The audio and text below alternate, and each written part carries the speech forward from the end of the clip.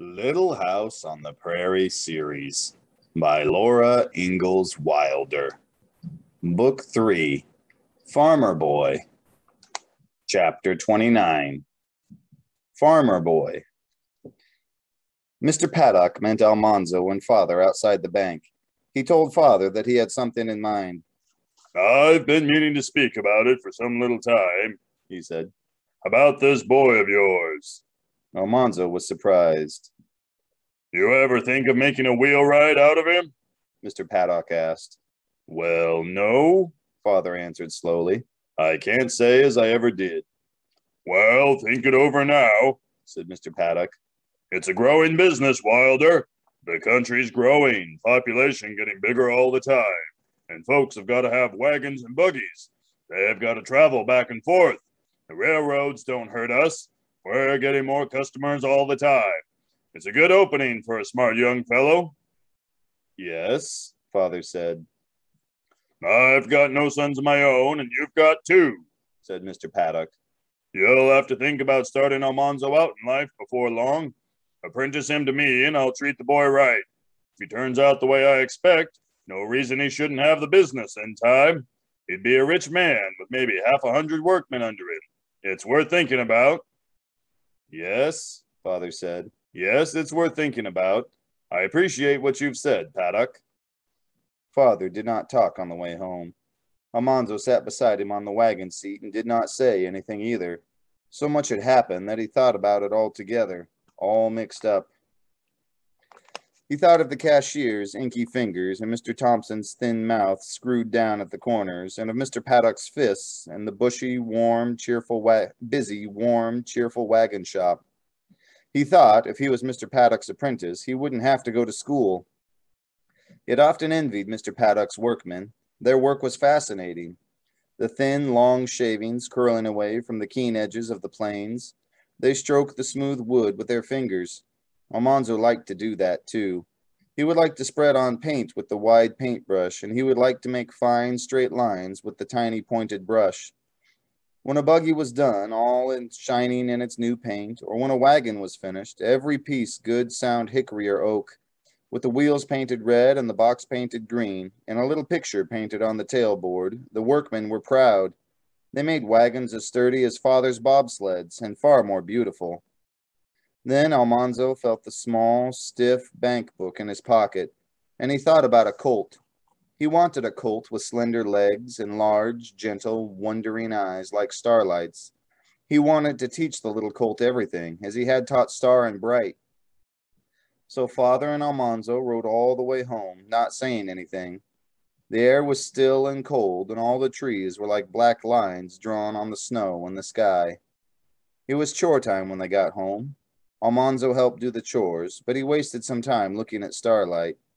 He stroked the soft velvety nose, and he ran his hand along the firm curve of Starlight's little neck, under the mane. Starlight nibbled with soft lips along his sleeve. "Son, where be you?" Father called, and Almanzo ran guiltily to his milking. At supper time, he sat steadily eating, while Mother talked about what had happened. She said that never in her life. She said you could have knocked her over with a feather, and she didn't know why it was so hard to get it all out of Father.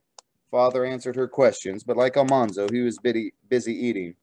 At last, Mother asked him, "James, what's on your mind?" Then Father told her that Mr. Paddock wanted to take Almanzo as an apprentice. Mother's brown eyes snapped, and her cheeks turned as red as her red wool dress.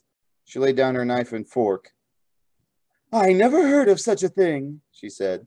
"Well, the sooner Mr. Paddock gets that out of his head, the better. I hope you gave him a piece of your mind. Why on earth, I'd like to know, should Almanzo live in town at the beck and call of every Tom, Dick, and Harry?" "Paddock makes good money," said Father. "I guess if truth were told, he banks more money every year than I do. He looks on it as a good opening for the boy." "Well," Mother snapped. She was all ruffled like an angry hen. "A pretty pass the world's coming to, if any man thinks it's a step up in the world to leave a good farm and go to town. How does Mr. Paddock make his money? If it isn't catering to us, I guess if he did make wagons to suit farmers, he wouldn't last long." "That's true enough," said Father, "but—" "There's no but about it," Mother said. Oh, it's bad enough to see Royal come down to being nothing but a shopkeeper. Maybe he'll make money, but he'll never be the man you are. Truckling to other people for his living all his days. He'll never be able to call his soul his own. For a minute, Almanzo wondered if Mother was going to cry. There, Father said sadly. Don't take it too much to heart. Maybe it's all for the best somehow. I won't have Almanzo going the same way, Mother cried. I won't have it, you hear me? I feel the same way you do, said Father.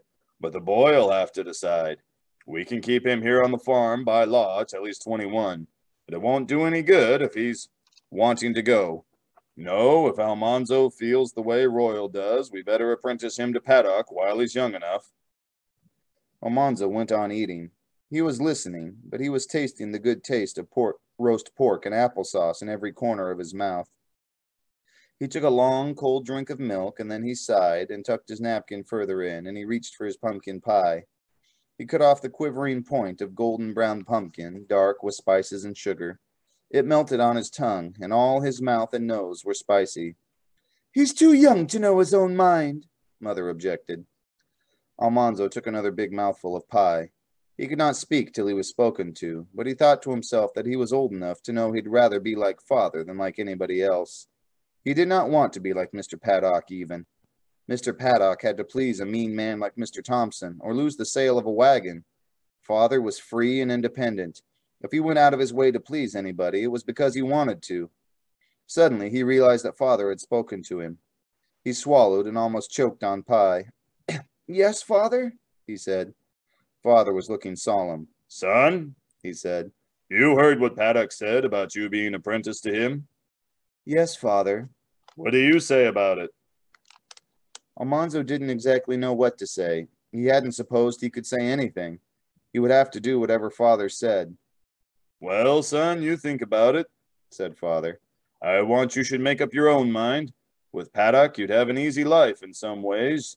You wouldn't be out in all kinds of weather. Cold winter nights, you could lie snug in bed and not worry about young stock freezing. Rain or shine, wind or snow, you'd be under shelter. You'd be shut up inside the walls. Likely you'd always have plenty to eat and wear and money in the bank. James, Mother said. That's the truth, and we must be fair about it, Father answered. But there's the other side too, Almanzo. You'd have to depend on other folks, son, in town. Everything you got, you'd get from other folks. A farmer depends on himself and the land and the weather. If you're a farmer, you raise what you eat, you raise what you wear, and you keep warm with wood out of your own timber. You work hard, but you work as you please, and no man can tell you to go or come. You'll be free and independent, son, on a farm. Almanzo squirmed. Father was looking at him too hard, and so was Mother. Almanzo did not want to live inside walls and please people he didn't like, and never have horses and cows and fields. He wanted to be just like Father, but he didn't want to say so. You take your time, son. Think it over, Father said. You make up your mind what you want. Father, Almanzo exclaimed. Yes, son? Can I really tell you what I want? Yes, son, Father encouraged him. I want a colt, Almanzo said.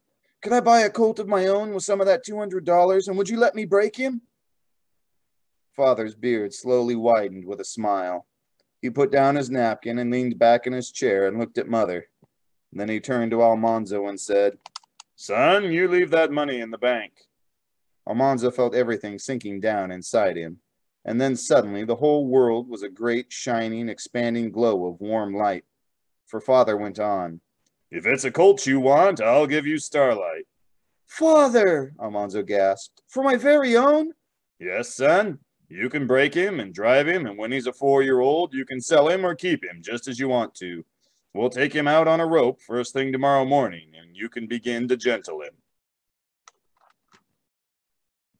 Thus ends Book 3 of the Little House on the Prairie series, Farmer Boy, by Laura Ingalls Wilder. Join us next time for book number 4, On the Banks of Plum Creek.